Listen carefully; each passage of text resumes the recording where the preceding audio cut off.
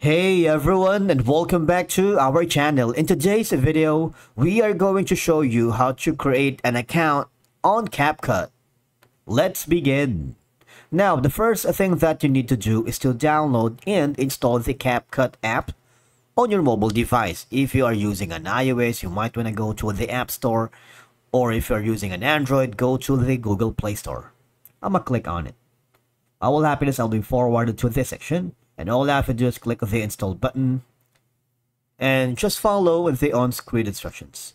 You want to make sure you have an active internet connection or a stable Wi-Fi and a good mobile data, because if you don't have any of these, there's a highly chance that there's going to be a problem during the installation, which is kind of important at this point. All right, I'll get back to you once the installation is done. Once it's finished, all you have to do is click the open button.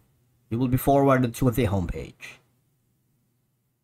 And all you have to do is agree to the terms and conditions. Obviously, you just have to click this button and just select the following roles best describes you. Are you going to be a personal user, student, full-time social media creator, small business owner, creative agency worker, creative worker, or a video or photo editing freelancer, whichever is the case may be. Or if you want, just skip them all together.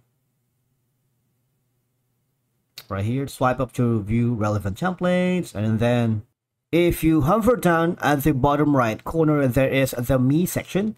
Click that icon, and you see you need to tap into Sign to create your account. Now, if you haven't the chance to create an account yet, this is the perfect time for you to sign in with your Google, log into TikTok, sign in with email, or sign in with Facebook.